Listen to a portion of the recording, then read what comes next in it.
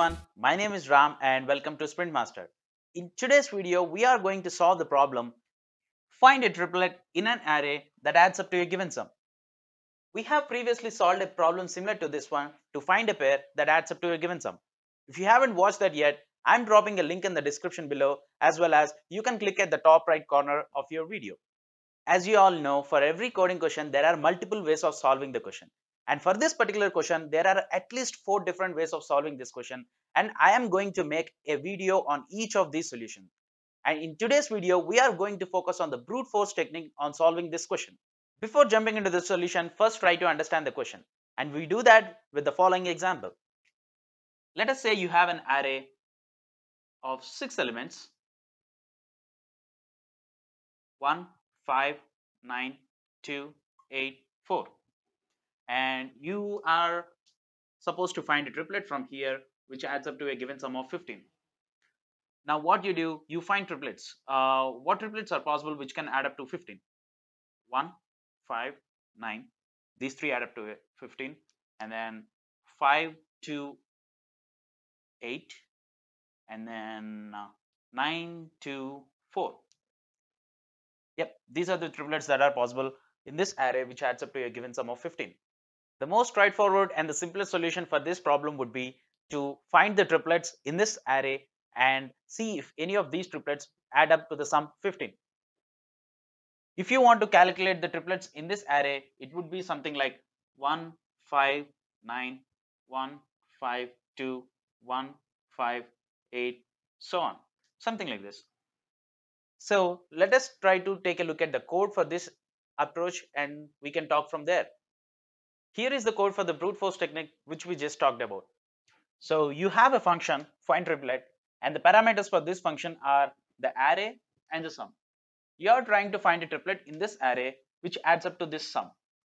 So the first thing you do is you do the edge case check.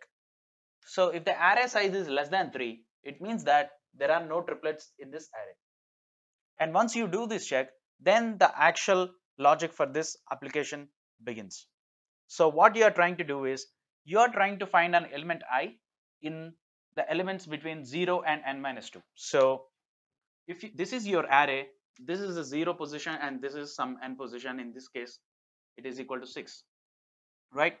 You are trying to find an element between 0 and n minus 2. So your I iteration will go from here until here. So this is I.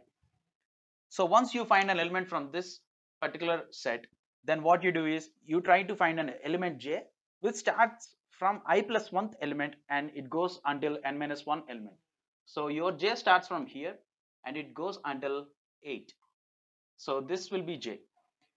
And the third element of your triplet will be k, which starts with j plus 1. So your k starts from here and it goes until this element. So this is k.